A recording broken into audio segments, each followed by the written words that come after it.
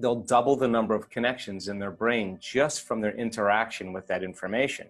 But if they don't review it, if they don't repeat it, if they don't think about it, those circuits prune apart within hours or days. So, hello and welcome to the Pacific Channel. I'm your host, Steve Doherty. Have you ever wanted to become super conscious? Ever wanted to be a super learner? Ever wanted to have a profound mystical experience? If you have, you'll enjoy this audio clip of Dr. Joe Dispenza explaining how. But to be fair to you, he doesn't talk about how to do it until the very end. In this video, a host tells Dr. Joe that she has just been to a progressive workshop. Then she'll talk about how she is fascinated with the concept of the now moment, the present moment. So naturally, she asks Dr. Joe next, right now, in this now moment, what are you bringing in, or what do you have coming through right now? Dr. Joe isn't going to answer the question directly, but instead will say how he is all about service and how his goal is to awaken people to how powerful they really are. If you are new to his work, through Dr. Joe's method of meditation, people who do this work, especially those who go to his week-long workshop, are getting miraculous results such as healing stage 4 cancer, healing muscular dystrophy, and even recovering from blindness. The way they are doing this is through a specific protocol of steps that involve moving energy from the body to the brain, getting the brain, body, and heart into coherence, and then using an elevated emotion which will create gamma brainwaves that are off the charts, which will then induce a mystical experience where the person is in a state of complete and absolute bliss. But it's not that easy to get to that state, and it can take a while. But every time you meditate, you're getting closer and closer to that ability. The next step after that is to feel those elevated emotions of bliss and love in your daily life. Next, the host is going to comment on the power of repetition to rewire our brains and how repetition is so important. So that prompts Dr. Joe to start talking about what repetition is, what remembering is, and then how to remember things better by reviewing them soon after learning them. He'll make the point that if you cannot explain something to a stranger, then you haven't learned it yet. But if you can, then it is hardwired into your memory. But still, of course, if you don't review it once in a while, those memories won't stick. Next, Dr. Joe will talk about the way he likes to teach his community and how he likes to make it fun, make it fresh, and mix science with examples. He's also going to say that if you understand the what and the why, then the how gets easier because you're going to assign meaning to what you are doing. Let's listen to Dr. Joe explain all of this now. I'm your host, Dr. Joe Dispenza. Let's begin. Oh, it's just amazing. Honestly, I was up at your progressive workshop a couple of weekends ago now, and I want to just thank you so much for what you've helped me access within myself and all the other people there. I mean, you are doing sterling, important work. So, you know, if I can be of assistance to getting more people to know about what you're doing, I'm really happy to do that for you. Fascinated about the now moment. And here we are in a now moment, and people watching this or listening are going to be in different now moments. I love the way that you play with all of that as well. And I think that your new book, Becoming Supernatural, talks about lots of things, but I'd like to start off with right now in this now moment. What are you bringing in? What have you got coming through right now? Well, you know, my whole thing is service.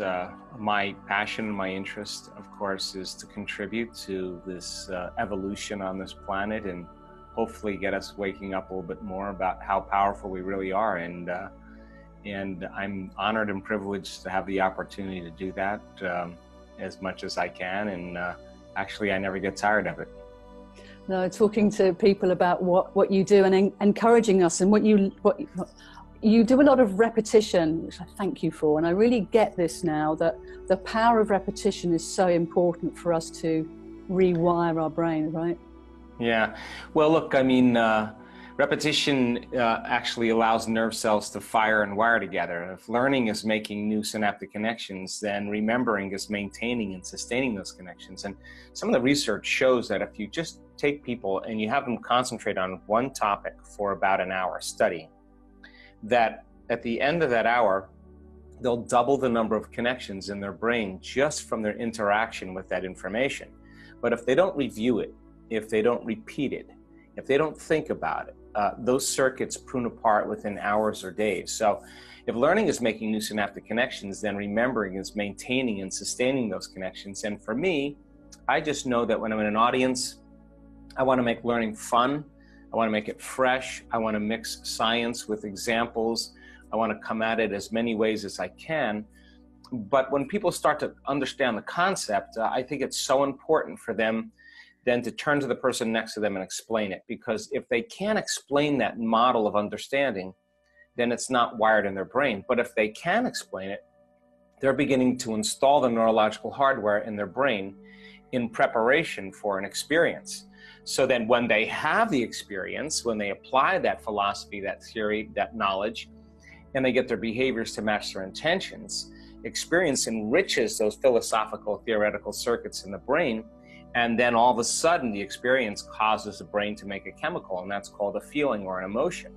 Now we're teaching our body chemically to understand what our mind is intellectually understood. So knowledge is for the mind and experience is for the body. And in that moment, the person's beginning to embody the truth of that philosophy. And so repetition then allows them to understand what they're doing and why. And if you understand the what and the why, the how gets easier because you can assign meaning to what you're doing. And when you assign meaning to what you're doing, you have more intention behind what you're doing. So I like to do it so that nothing is left to conjecture, nothing is left to dogma, nothing is left to superstition. You understand what you're doing and why. And I think science is the language to do that. Oh, absolutely. And you've got reams and reams of proof, really. I mean, you've had people plugged in during meditation. You were talking us through the different levels of brain waves. I'm fascinated that the beta brain wave is really fast, but so is the gamma one. But it's a different fast frequency, right? But we have to go through the slow ones to get to the super fast. So I mean, it's a great question. I mean, your brain's job is to create meaning and coherence between what's going on in your outer world and what's going on in your inner world. And because our senses plug us into the environment, everything you're seeing and hearing and smelling and feeling and tasting, all that information has to be integrated by the brain. And it takes awareness to do that. So the moment we become aware that we're a body in space and time, that we are connected to an environment, and we're aware, our brainwaves go into what's called beta brainwave frequency. And it's kind of a fast frequency. It's kind of when we're conscious. There's nothing wrong with beta. It's when we concentrate, it's when we learn. But when we get a little out of balance, we get a little stressed, or really stressed, the brain goes into a very, very fast arousal state, what was called high beta.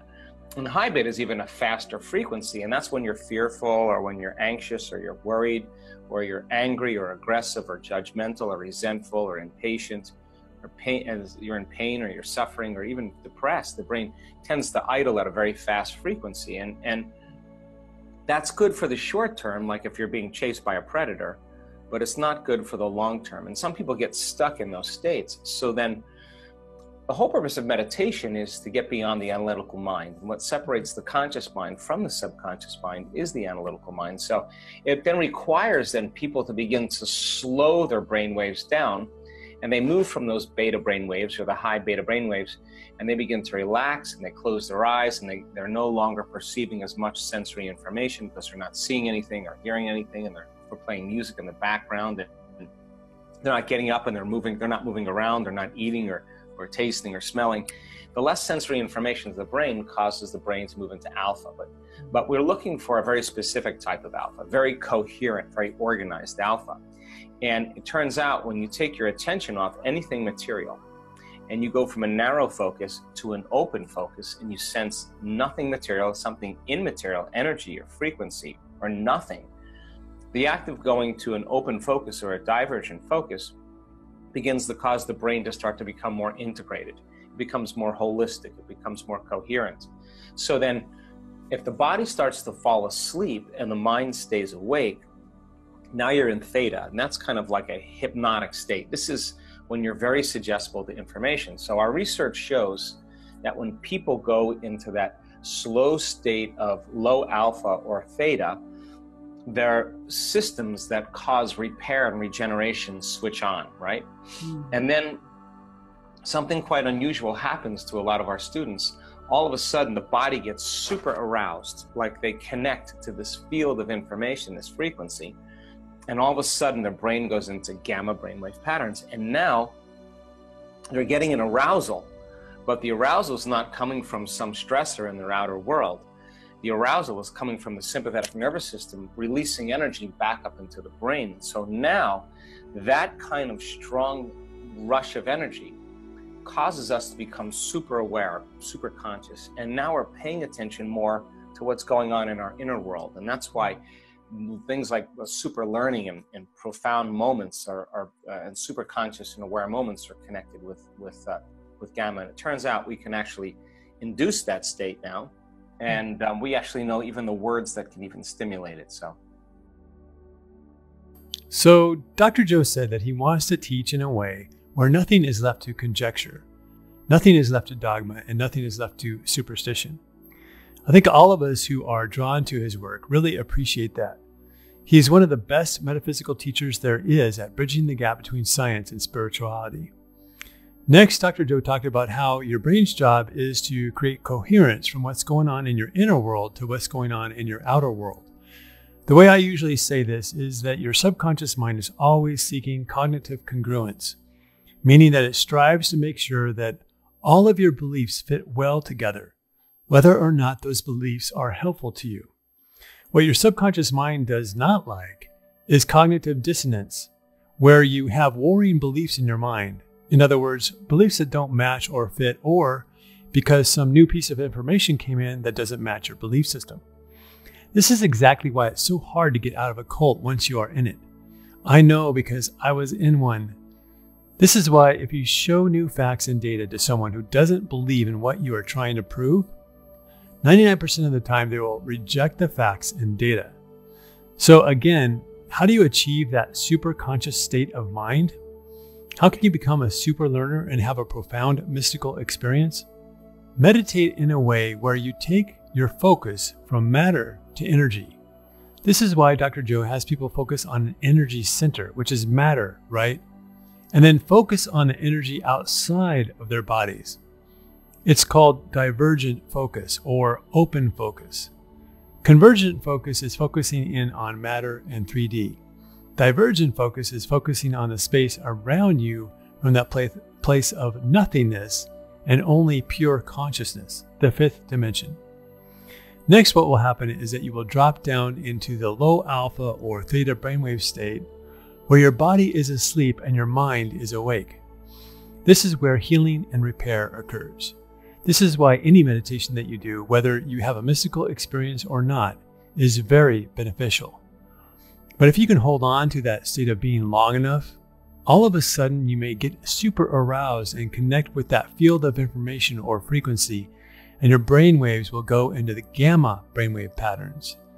It is at this state of mind that you can have a profound, super conscious, super learning, mystical experience that will quite literally knock your socks off. And that's how you become super aware, super conscious, attain super learning, and have a profound mystical experience. If you like this video, please click the like button. And if you haven't already, please subscribe as well. Our channel's goal is to make it to at least 100,000 subscribers so that we can improve the content and offer you more things. Please share this video with your friends and comment below. Also, we now offer group coaching sessions.